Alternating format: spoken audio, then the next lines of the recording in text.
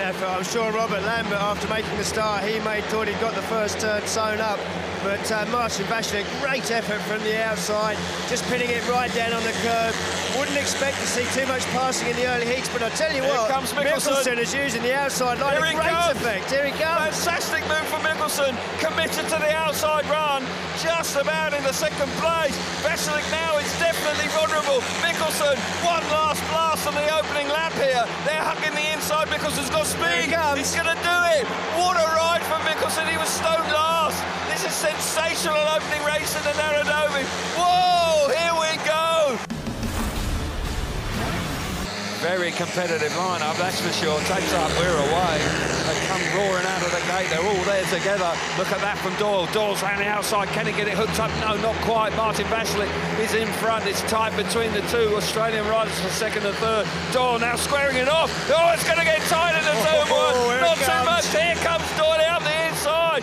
Charges to the front. Vashlik's gone to the back. Can you believe? Made the bike work a little too hard there. Just went across the corner. Had to think quick.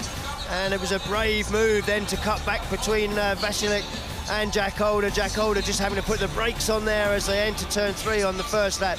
And right here, Jason Doyle, Martin Vashlik actually rode through gate 2, so he was fairly narrow going into that corner.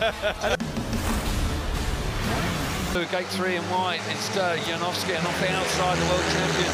Marsden, great start on the inside. Doyle's at it again.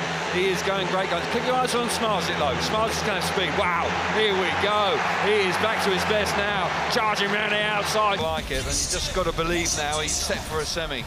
Yeah, you've got to say is Jason Doyle worked hard to get to the corner in front, but Smarsden knew exactly what he'd got to do. He hadn't made quite a good enough.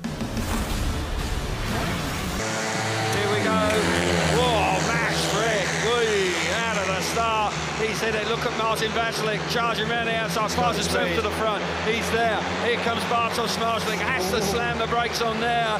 And we'll watch that once again. Yeah, so Max Frick hits the front. Looks like he's done all the hard work there, but Martin Vashlik just... Straight.